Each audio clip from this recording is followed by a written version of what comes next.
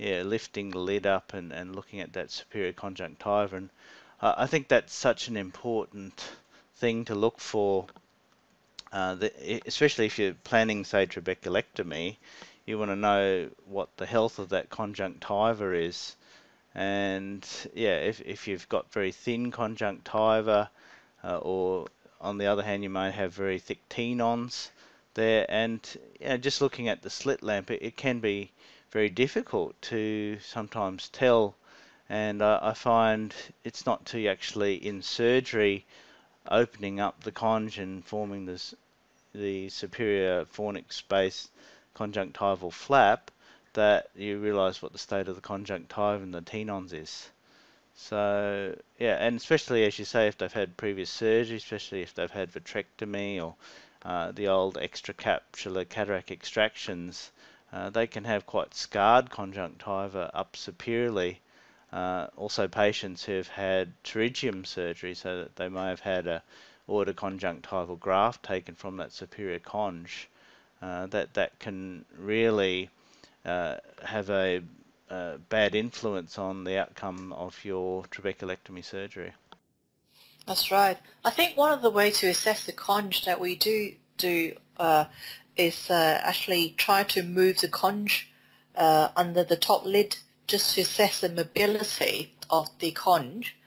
And also, if you can move the conj, you can also assess the thickness or thinness of the conj. Yeah, there's no real conjunctival grading system, is there? No, there isn't.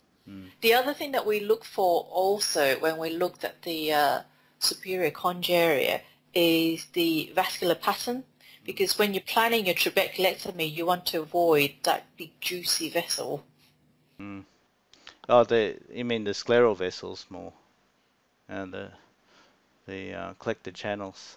Actually, something also that I am just starting to do more is to look at the episcleral venous plexus, and that's just particularly nasally, because certainly when you're planning an eye stent or that sort of micro-invasive glaucoma surgery type stents, you want to have an idea of where the episcleral venous system is most prominent, and it gives you just a rough idea on the best spot to actually put your stent.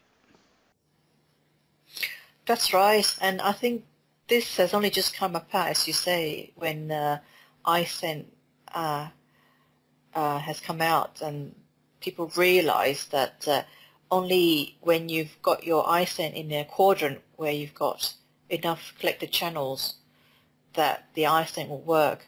Then again, the other thing that that we need to consider is that you may have few collected channels, but if you put in one that's sclerosed on either side, you may not still work thinking that you're in the right quadrant. I think that must play a part in some of the iStent that failed.